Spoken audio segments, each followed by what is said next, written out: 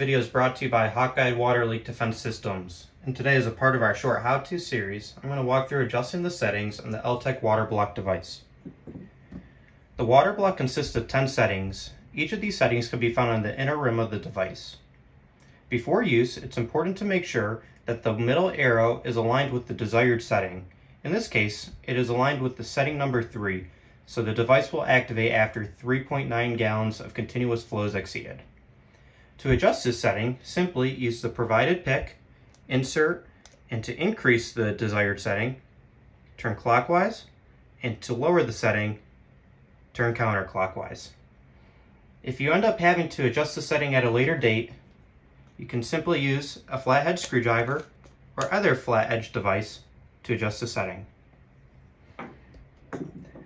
That's it for this video. If you have any other questions or are looking for more information, you can check us out at the Hawkeye Water Defense website, which is www.hawkeyewaterdefense.com.